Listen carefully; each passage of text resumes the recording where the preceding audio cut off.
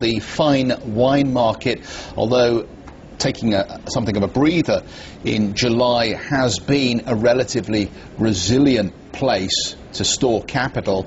Miles Davis is a partner at Wine Asset Managers. He's joined us in the studio to talk about the prospects for this asset class. Miles, welcome. Thank you. Good to see you this morning. Thank you.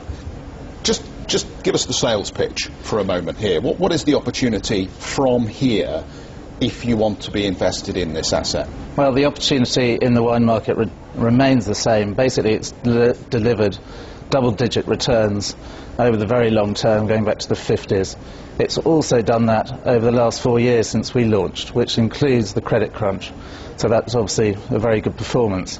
Going forward, I don't think it's going to be any different. We've got new players that are in the market, the Chinese, to some extent the Indians, Russians, etc., which have brought a whole new wave of consumer interest. And what is very interesting about that is, given that they are consuming this product, it has a huge effect on the supply side of the equation. So the wine is literally disappearing as it's drunk.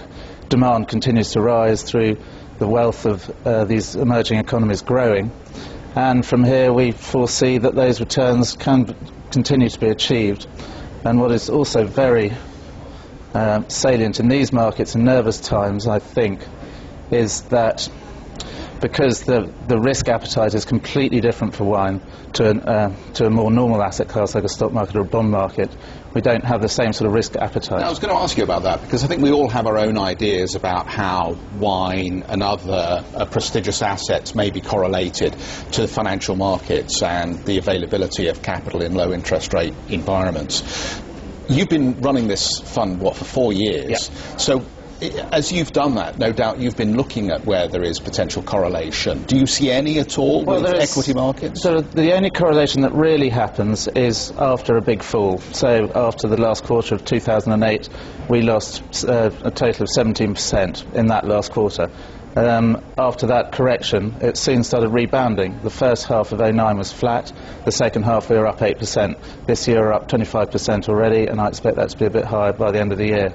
So really the correlation, well, all long-term correlation numbers are very low, and it really only does correlate with a big drop in global markets.